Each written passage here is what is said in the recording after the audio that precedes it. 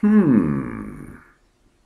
Imagine reversing the roles. Honestly, how could they convince you to allocate enough of your current paychecks for use after some uncertain date in the future? Have you tried this on them? Remember, they're spenders, not savers. They've acquired a taste for instant gratification. So I think it's safe to say that if your plan lacks excitement, it'll probably have only marginal success. I've been around for a long time. Look at my wrinkles. Over 4 decades as a financial insider. Did you get a load of all that extracurricular stuff in the red font? Okay, forget that. Stop reading and listen. Here's my point. All that serious study, those licenses, associations, and certifications, and all you're thinking about is that hot little roadster. Now you're thinking like a boomer. The serious stuff, it's just blah, blah, blah. What your mind wants to do is look for excitement. What can we find for today? This is the kind of simple distraction that paralyzes your boomer clients. Boring stuff just gets shuffled into some unreserved time slot that seldom happens. We're great procrastinators. Okay, to answer your curiosity, yes, it's a hair on fire event just driving that little beast to the grocery store. I bought it back in 1997 after years of lusting after it, and yes, it was worth it. As I see it, that kind of focus parallels what many boomers are beginning to cultivate for securing their comfort and security during their golden years. But the actual execution of the strategy will be more like crawling on a mile of broken glass. That is, until they can go shopping. Clearly, it's nothing like the precision of a NASA launch, and it defies logic. On November 4th, 2014, the Demand Institute released their report with startling numbers about boomers planning to spend $1.9 trillion on homes in the next 5 years. Startling because of what these numbers represent. 77 million boomers, and 50% of them plan to age in place. That's no surprise to us. But 37% of them plan to move before they retire, and of those movers, nearly half say they're going to buy bigger, nicer homes. Now that's great news for the home builders and realtors, but you know the dirty little secret. 80% of boomers, 62 million of them, are at risk to run out of money before they die. Most of these buyers are a part of that 80%. Yet, most of the homes they're going to buy will need to be financed. This just so happens to support the AARP study that indicated 30% of boomers have admitted they intend to work until they drop. Let me set the table on this. AARP reports that 40% of boomers plan to work until they drop. But according to Barry Sachs, PhD and practicing tax attorney specializing in pension-related legal matters since 1973, and his brother Stephen Sachs, professor emeritus of economics at the University of Connecticut, even if you're among the group they describe as the mass affluent, with several hundred thousand in retirement savings, you're likely to encounter financial difficulties in retirement. They say mass affluent is a very misleading term because they're not massively affluent. Rather, there's a mass of them and they're almost affluent. They estimate that they'll have between $750,000 and $2 million in net worth at retirement. These are the seniors who have almost enough to live comfortably. In other words, they're not out of the woods. But let's assume just for now that they're set. I admit I selected this slide for effect, and maybe it's a bit cheesy. But the slaughterhouse analogy of boomers approaching retirement isn't much of a stretch for some. The nearer they get to retirement age, boomers' biggest fear transitions to running out of money before they die, which is why 40% of them admit that their golden year plan is to work till they drop. Obviously, this must be less of a plan and more of a reluctant fallback position in order to keep a roof over their heads until the end. Apparently, they don't realize even this strategy is a reckless gamble, and we need to change their focus. They're going to need to approach retirement as seriously as soldiers approach mortal combat, because the outcome can be equally severe. Having experienced war firsthand, I was sickened by the ridiculous lopsided rules of engagement dictated by faceless suits sitting out of harm's way halfway around the world. Back then, I wished I had the power to eliminate those stupid rules, because so many lives, including my own, were at risk. Today, I think I can help you to help your senior clients eliminate serious threats to the retirement security that they're counting on for the rest of their lives. If AARP is right, over 30 million of us plan to work, drop, adios. But that leaves over 30 million more that haven't yet figured out what's going to happen. Maybe they're in denial. Perhaps they just haven't begun the process of analyzing their numbers. After all, boomers are procrastinators. But do you see the problem here? 30 million who have already thrown in the towel are only half of the number who are at risk to run out of money before they die. But here's where their plan falls short. As we age, our bodies aren't as resilient as they once were. It's when many accidents and emergencies find them. Working till they drop assumes that they'll keep their job. But just one medical emergency or even a simple job layoff, and the roof over their heads is in serious jeopardy. That is, if they don't find a solution to protect this from happening. At the risk of sounding like a broken record, 80% of boomers at risk. The more you hear it, the more it sinks in. These are horrible odds, wouldn't you say? I personally believe that seniors need to know the gruesome truth about their odds. The sooner the better. This is kind of tough love, and by the time they acknowledge these odds, they're not going to like you very much for sharing them. That is, until you reveal how they can beat the odds and retire securely on a shoestring budget. Granted, not all boomers will be able to beat the odds. But let's just assume that the ones who've been serious enough to enlist help from financial professionals can. Here's some gas on their fire.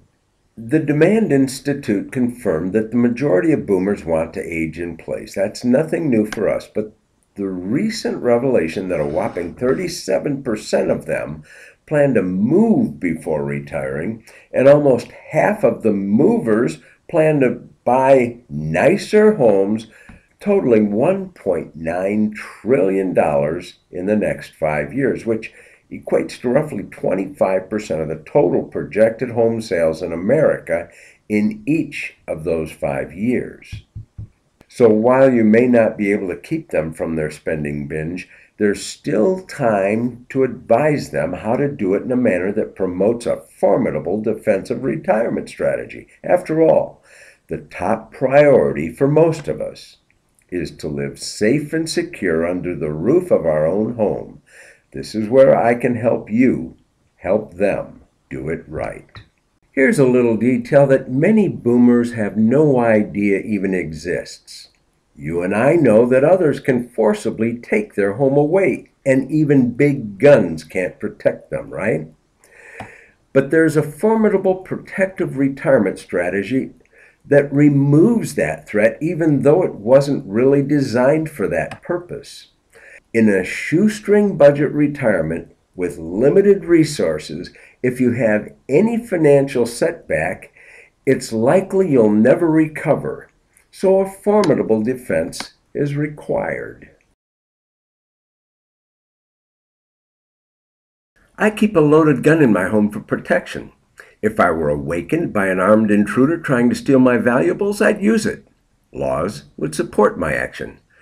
But if someone's coming after my most prized possession, my home, even big guns will come up short.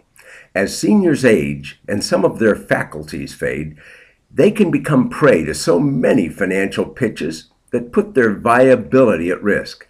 This is a weapon to protect seniors from a wide variety of them and more. It helps them lock down having a roof over their heads until they die. When I disclose the weapon, I expect that you're going to balk because for years, negative articles about it appeared in a wide variety of even respected publications. I'm embarrassed to admit that for years I believed them, not because I did the research. I had no reason to. I assumed the writers did the research. Sadly, I can confirm that they didn't. Or maybe they took a lazy path of piggybacking on others whose articles were published, assuming them to be accurate. Well, they're dead wrong. What is crystal clear is that many people, even financial professionals, have accepted erroneous information about the most flexible retirement weapon on the planet to the detriment of so many seniors whose golden years would be far more secure by using it. On the bright side, it works without making a mess or inflicting bodily harm. I hope I never need it, but I assure you, I will have one. This is going to be a mouthful. When you help a senior into the HICM financing strategy for their retirement home, this isn't hyped to accommodate a few additional luxury features on their home. It's a giant leap towards protecting them from the future sequences that can end with the loss of money, the loss of their home, and the loss of their dignity. This isn't just some little trinket benefit to your client. It's a solution to something that keeps many of them awake at night. A preventive strategy that once completed, when their home closes, they're secure. No alligators under the beds to worry about. The ones who don't lose sleep are the ones who have yet to figure this out. Comprehensive studies on the costs of homelessness and the scarcity of shelter solutions is an incredibly expensive problem that our society, locally and nationally, will be unable to finance. Today, the numbers are only a small fraction of what are projected during the next decade. Keeping your client out of that mix is huge. It levels the playing field to keep them in their home and off the streets. So you tell me, is that a big deal? Okay, just a little background. When you use a HICM to protect your senior buyers, the long-term results will not include a scene like this. We know that the day someone becomes homeless is not just a bad day. It's not an insignificant date that they'll ever forget, like a birthday or an anniversary. Rather, it's the day that their treasures became trash and their lives became a little piece of a dire statistic. The older the victim, the more tragic the impact. This is what you're protecting your senior clients from. If an unplanned event hits, their whole family will feel it. Again, the time to insulate their estate from complete collapse is not after an accident or a medical episode that can start the sequence, but before any potential episode can rock it. I saw an ad on TV recently of a guy getting into his car when he noticed a note held by a wiper blade that read, "You're going to have a heart attack today." I don't know how you'd treat this, but I'm quite certain I'd have to go back inside and change my underwear. But if it happened to you, would you drop everything and make a mad dash to the nearest emergency room? I mean, like, right freaking now? Do you see the problem? We're living longer and no one knows just how things will go. A recent study by the Employee Benefit Research Institute found that Medicare only covers about 62% of a retiree's health care costs. Okay, so put yourself in this predicament. Your spouse has a totally unexpected stroke or heart attack or accident. Doesn't matter the cause, but you find yourself in a huddle with emergency room doctors who tell you there's a chance that your spouse can be saved, but the decision window is quickly closing and you've got to approve what action they take. Time is of the essence. Would you, A, give a green light to whatever they suggest so they can proceed without loss of any more critical time? B, begin negotiating with them on price, including a fixed cannot exceed amount. C, tell them you need a little more time to compare prices with other hospitals. Or D, give them a red light and tell them to turn off the buzzers because you hadn't planned for anything like this. Now, this may sound callous, but A is only prudent if you've already protected your estate. Yet, and you already know this, most people pick A. So, how much will retirees spend on health care? Hold on to your seats.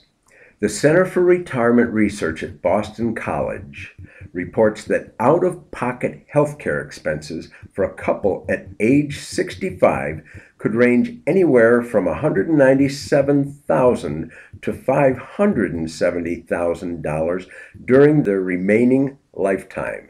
A Fidelity study says that a 65-year-old couple will need an additional $240,000 to cover out-of-pocket costs not covered by Medicare.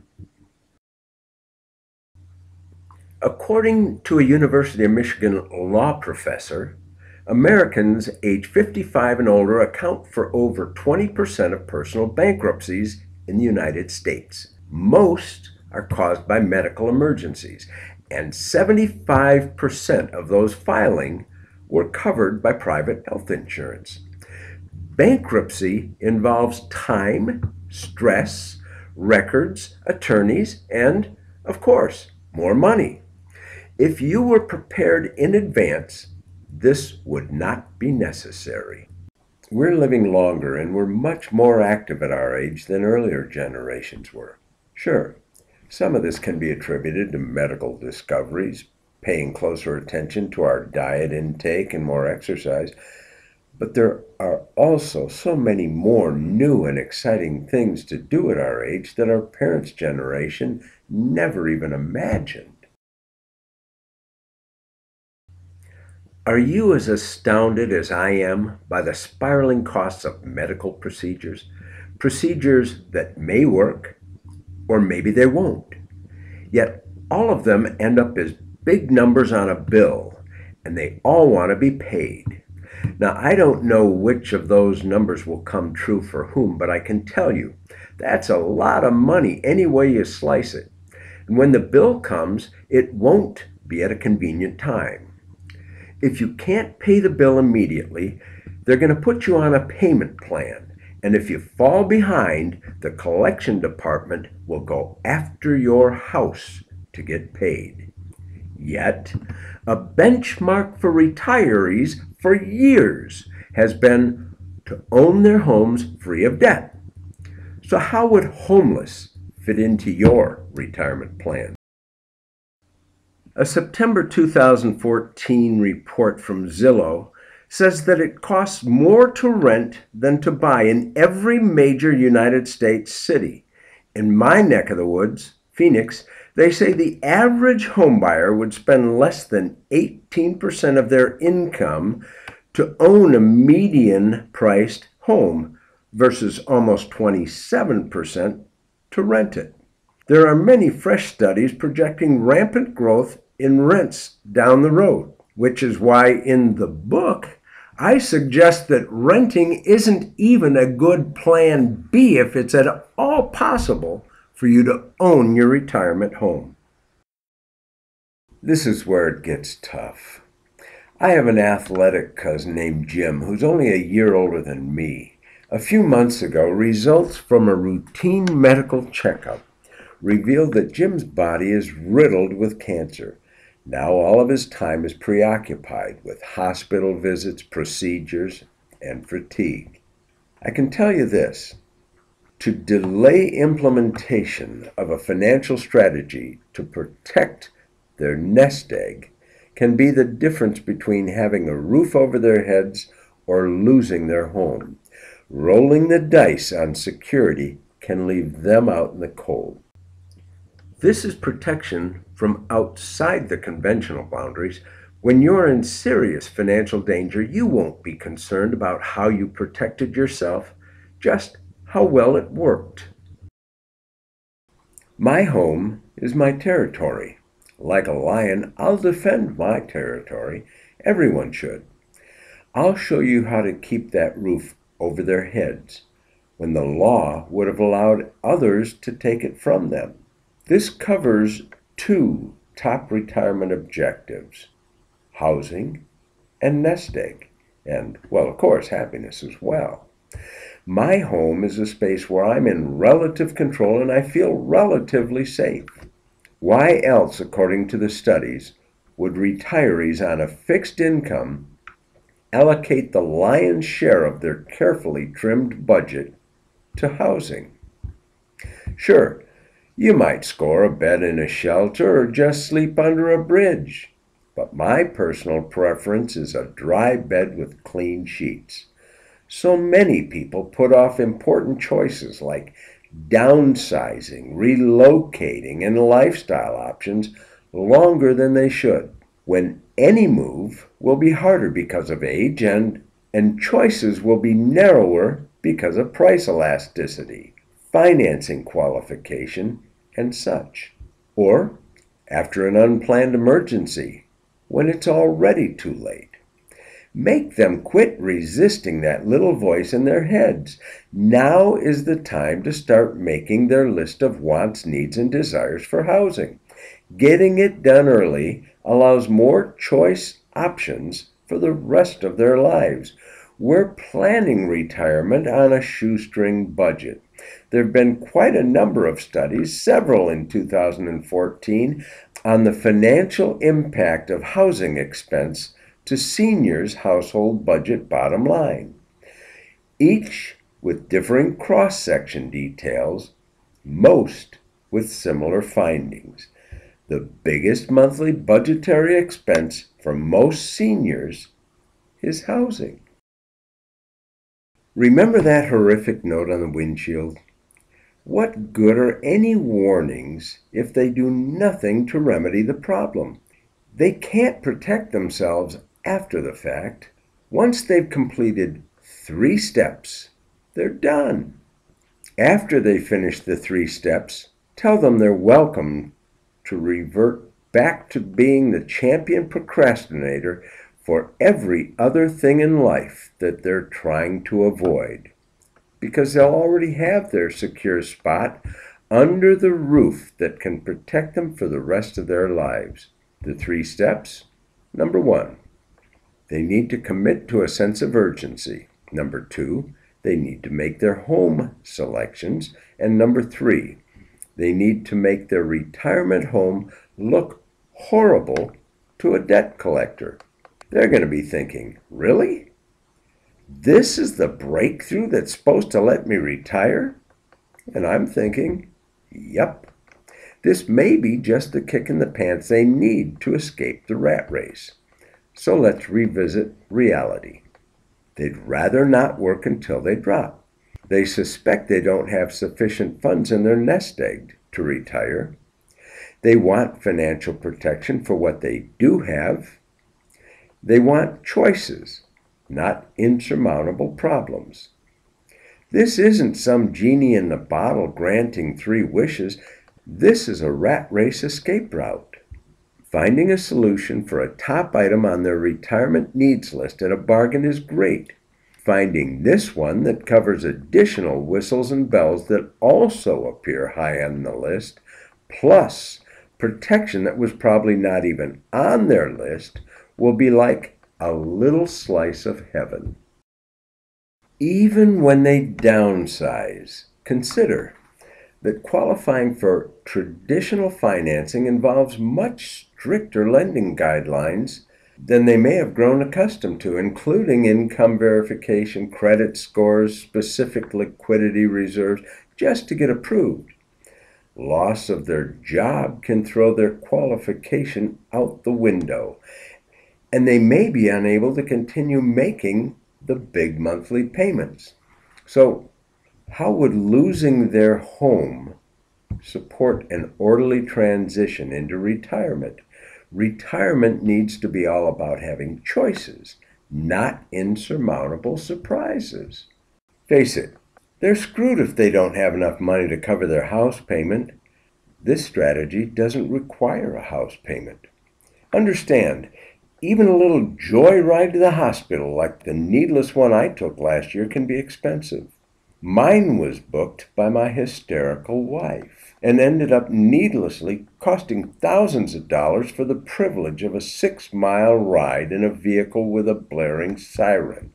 I knew I was okay, and I told the ambulance crew my story when they arrived. They suggested I might as well just go to the hospital for a checkup. Better safe than sorry. Well, my wife was freaked out. She liked their pitch and insisted that I go. She followed in her car and was at the admittance counter almost as soon as they rolled me in. If I'd followed the not totally unbiased suggestions of the hospital emergency room staff, I'd have been admitted on the spot and then promptly whisked away for countless exams and procedures that they said needed to be done. They said a specialist had been called and was rushing to the hospital to examine me. So I sat in the emergency room on a wheeled cart wearing a backless gown for 5 hours, listening to creative excuses for the physician's delay, during which time I continually refused to be admitted until a physician found suitable reason for me to do so. But no doctor appeared. Finally, I got dressed and told them that if I really had urgent need of a physician, one would have found me by now, or perhaps I'd already be dead. And I left. The bill totaled several $1,000s. The coded pages made it appear that something was actually done, but nothing aside from the ride happened. Yeah, call me lucky. That bill could have skyrocketed had I followed their suggestions.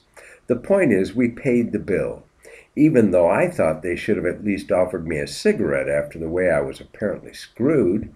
Had I already been judgment-proof back then, I certainly would have negotiated the bill down to perhaps the price of the ride.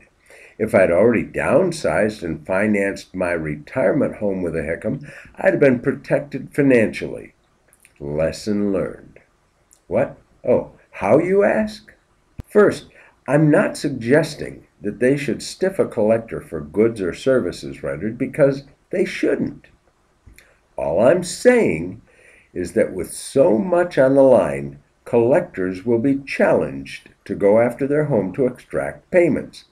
This gives them more options, choices, and control in difficult situations. I'm also suggesting that it would be irresponsible of them not to employ this sort of defensive strategy in protecting their personal security. When they're actively trying to stretch their money, what sense would it make to allow anyone to scoop all of the money from their bank accounts and take away their home? In order to set their budget retirement up for lifelong security, all of their nest egg assets should be considered deployable to initiate their defense. The takeaway from that wasted Thursday morning is, it could have been much worse. I might have had a real medical problem, and the emergency room might have injected tens of thousands of dollars onto the bill, covering several pages that only a healthcare code specialist might be able to decipher, and I'd have had to pay them. Or They could have gone after my home to get the money. Or worse yet, we could have been retired, owning our retirement home free and clear, and making ends meet on a modest fixed income budget, where such an event would eat months, if not years, off of our nest egg. And if we were unable to pay the bill on their terms, they would have started the process to go after our home for satisfaction of the bill. This is the snowball effect that they never want to experience. A well-off friend and client of mine had a siren ride of his own a few years ago. His ended up with a heart procedure, and the bill was over $100,000. He was covered by an excellent health policy, but his insurance company limited their payment to about $17,000. That's it. George had previously made himself judgment-proof. When the dust settled, he told the collectors to accept the insurance offer or leave it, and he let them know they'd be getting nothing more from him. They took it, and he's done with them. At a minimum, his nest egg could have taken a hit of $83,000, but didn't. Even if you have excellent insurance coverage, you're still at risk. Medical procedures can be very expensive. Even name brand, high-priced policies have lots of small print, which is not a paper-saving strategy. This is where they hide all of the tricky language. Have you ever read every page of a thick policy, both big and small print?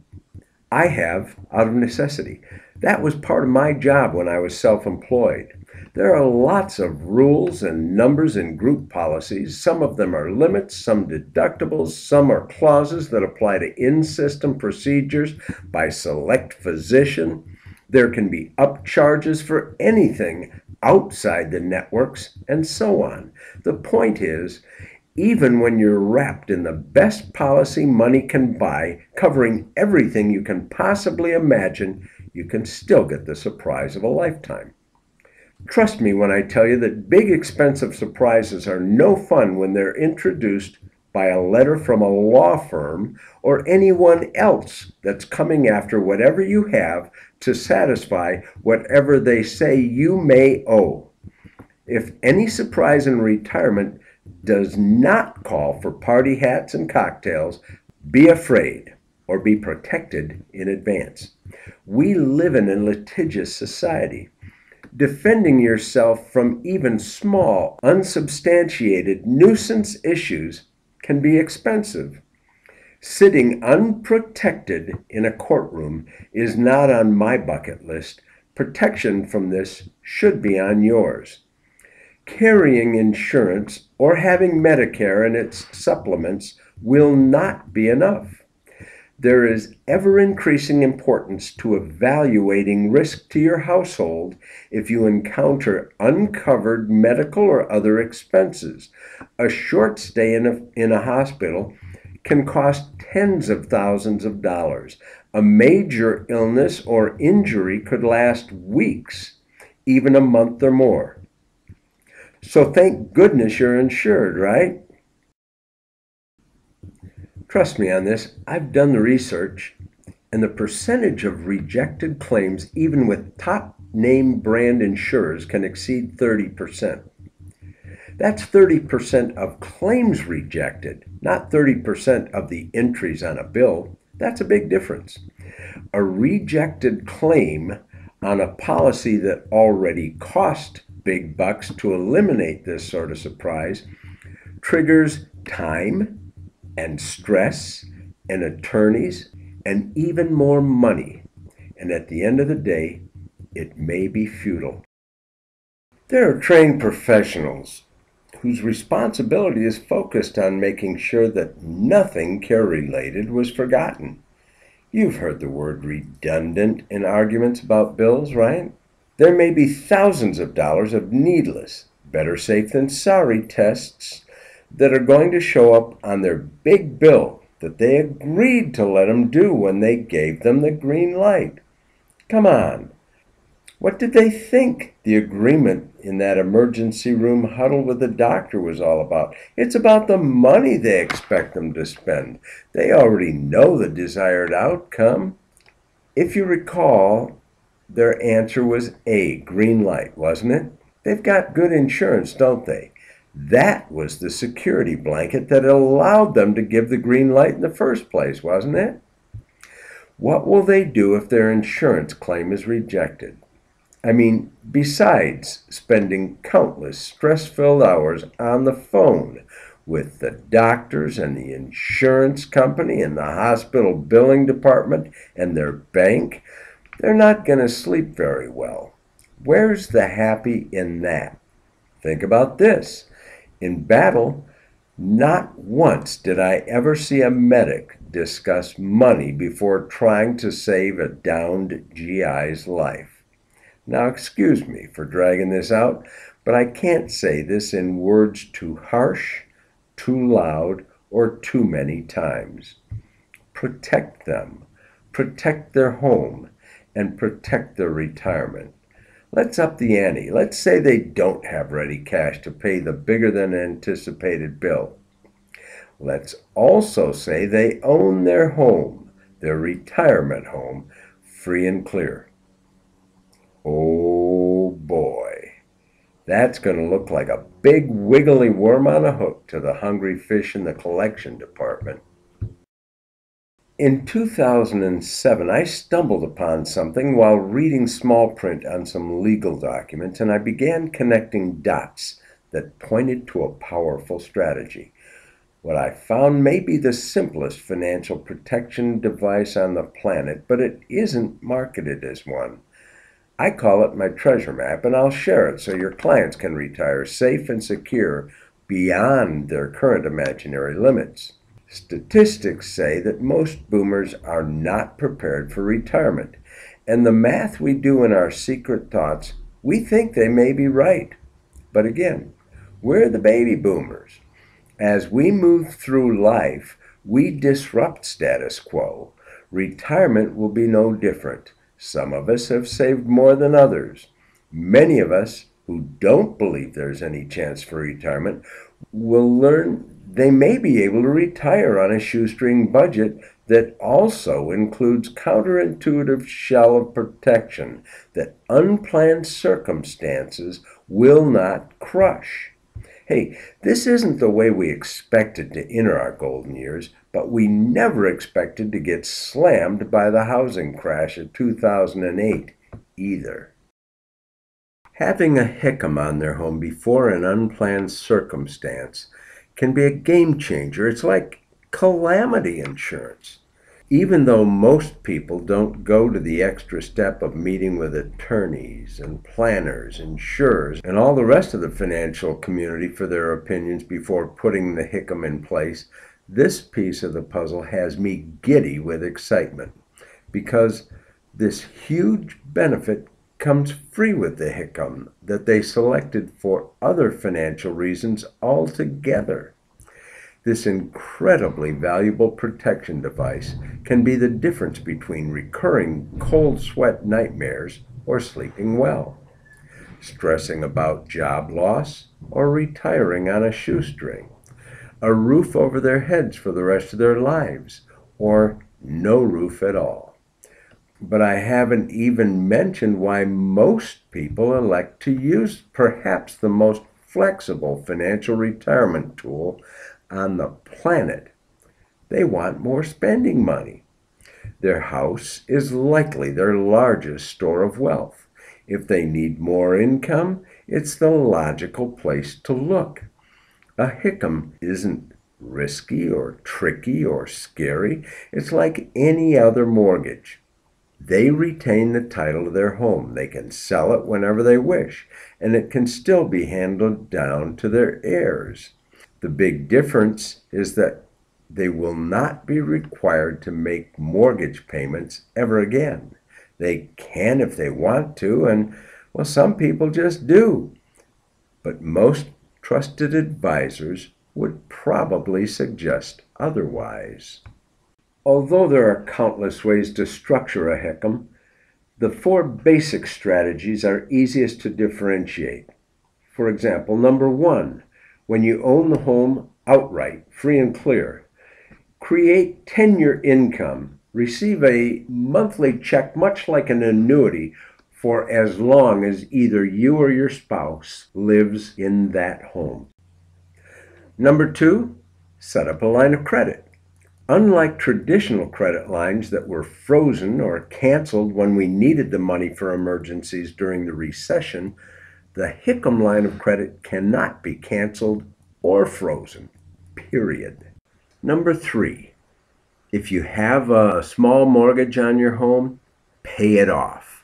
The most popular reason for borrowers to get a Hickam is that they want to eliminate their current mortgage payments and use that money that would have been sent to their mortgage lender for other lifestyle choices. This is a no-brainer.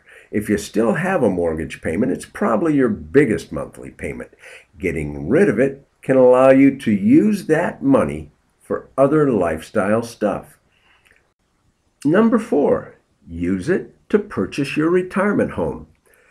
Having a roof over your heads for the rest of your lives is at the top of your list for a safe and secure retirement, isn't it? Earlier, I suggested that I'm going to be downsizing my home for retirement, but I was surprised to read the October 2014 report from the Demand Institute that said most baby boomers plan to age in place, but 37% of them have near-term plans to buy their retirement home, and 47% of those that are looking to move are expecting to buy nicer homes with more space. According to the report, boomers will spend $1.9 trillion on home purchases in the next 5 years. Using a Hickam to purchase a retirement home of any size can stretch the number of whistles and bells and other luxury features that can be included in that home.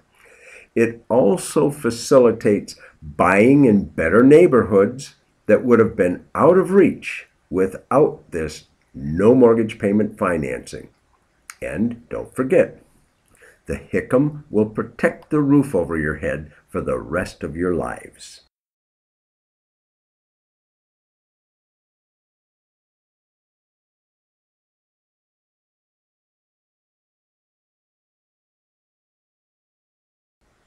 So a non-recourse loan is simply a loan that the lender can't come after the borrower or anybody else for any reason down the road. The end. That's it. So upon the death of the borrower or a surviving spouse, title transfers to the heirs, just like any other mortgage property. Regardless of how much interest compounds over the life of the loan, the payoff is going to be capped at 95% of the home's value at that time. So imagine if traditional mortgages were like that. During the crash, nobody would have been upside down on their mortgage. All other benefits pale in comparison to the financial protection a Hickam provides to you and your spouse.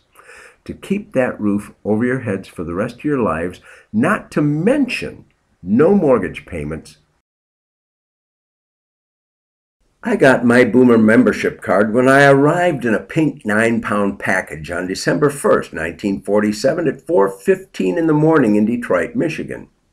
I just completed a rather counterintuitive book on the topic to simplify issues that many seniors find confusing. The title is What Every Senior Ought to Know About Retiring: How to Retire Safe and Secure on an Underfunded Nest Egg. This book uses plain talk about a simple event that often sounds complicated. I'm publishing this to give seniors who have accumulated fewer assets than traditionally believed necessary to retire a fresh perspective to an elusive solution. Hey, how does this sound? Very short book, relatively large print. Read it front to back in an evening. In the spirit of full disclosure, I want you to know that I have a personal vested interest in Boomer retirement strategies. I have 7 siblings, all Boomers, and all but a couple are in the at-risk category. Sure, the research that spawned the book began after my dad died, and I was left to find a way to protect my mom's wish to remain in her home as long as possible, even if for only a year. As this book hits the press, that was over 7 years ago. Mom will be 93 this year and is still in her home safe and secure. I realized that the troubling issues I found for seniors back in 2007 are alive and well and even more dire in 2015, and they're expanding far faster than I ever imagined possible. Respected studies project that tens of millions of us will be chewed up and spit out on the streets in our golden years. I want to help you help your clients save time, money, and the roof over their heads. So this is the day that you received the note on the windshield. How are you going to handle it? Remember, I implored you to treat it as a priority. Accordingly, if you need more detail about this incredibly flexible defensive strategy, you will be my priority. You can contact me at bkennedy@minorkennedy.com. Thank you.